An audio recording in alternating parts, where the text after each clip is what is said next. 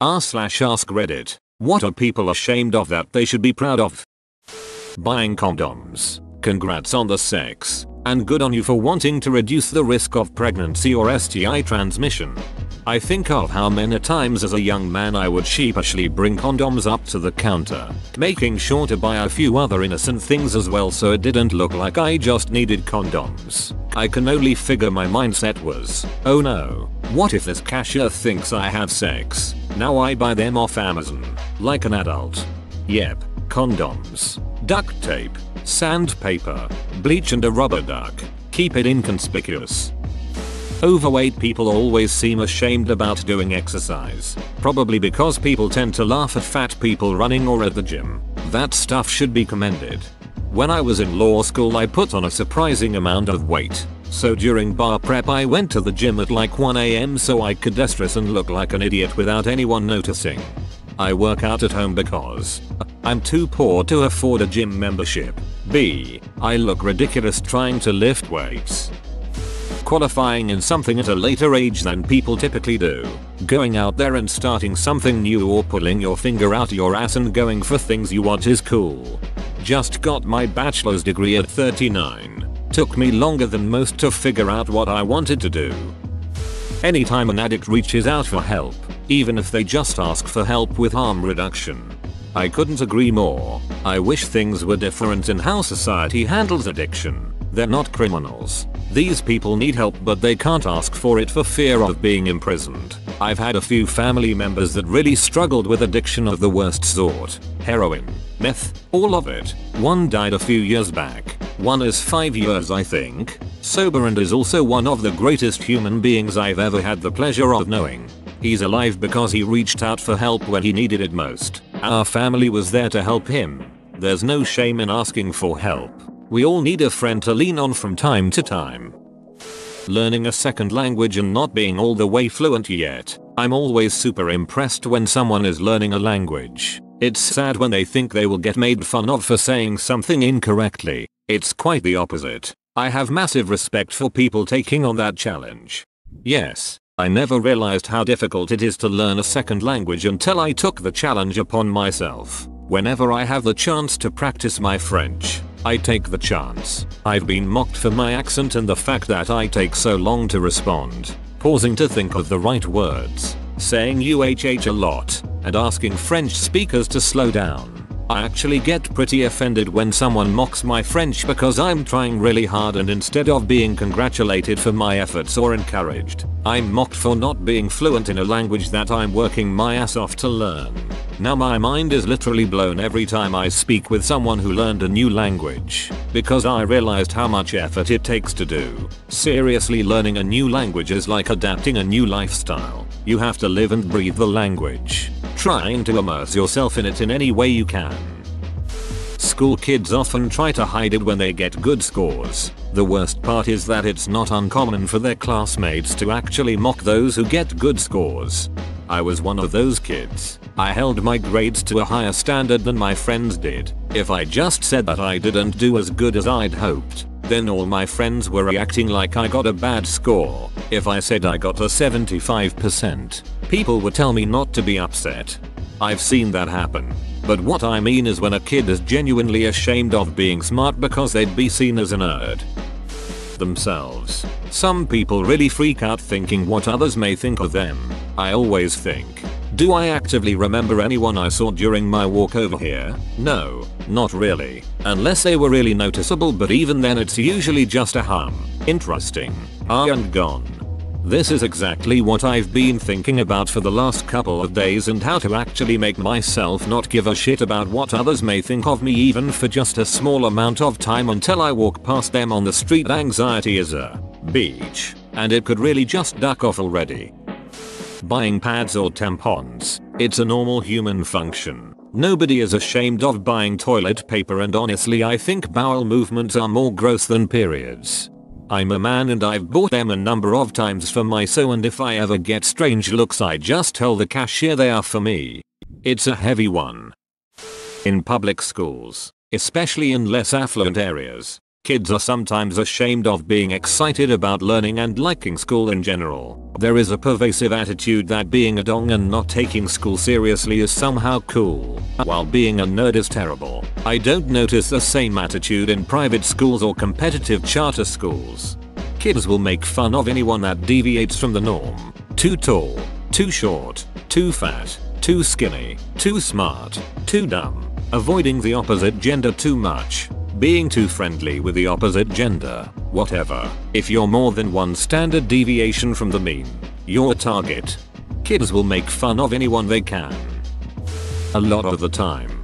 Being single, so many people spend so much time and effort looking for, getting into, and refusing to get out of relationships too much for the sake of just not being single. So much of that time could be better spent on developing themselves and their own interests. Whereas the relentless pursuit of relationships and staying in mediocre ones has the opposite effect. Not everyone needs to be paired up all of the time.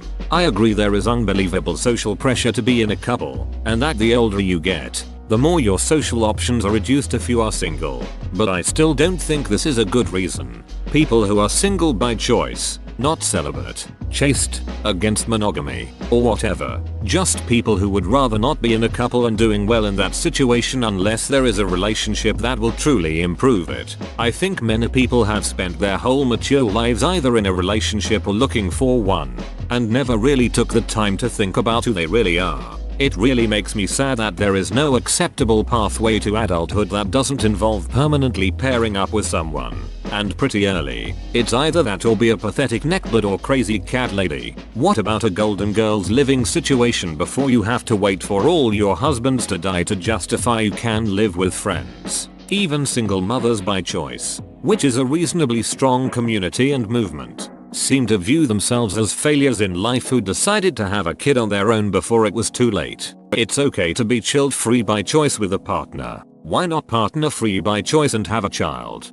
I hate the why aren't you dating anyone? Question. It's not like I turned down a date with someone I met and enjoyed, but I'm not willing to slog through bad online date after bad online date just to find someone so people will stop asking why I am single. I'm happy with being single. I answer to nobody in my personal life. I do what I want. I save my money. I buy things I enjoy. I go out with my friends when I want it. Other than the sex, there's no draw for me to find anyone.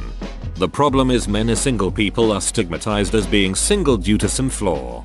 Being physically unattractive, being impossible to live with, having poor hygiene or social skills, etc. Most people consciously or unconsciously assume single people are single because something about them makes them undesirable as mates. At my college, there's a certain shame associated with being a first-gen college student. That's absolutely amazing and should be a point of pride. It's not just a reflection of the student but of the parents who helped them get there. I went to college for 5 years, and I never once heard anyone talk about how many generations of their family had been to college. That's pretty weird that people at your school even talk about it, let alone put any weight on it.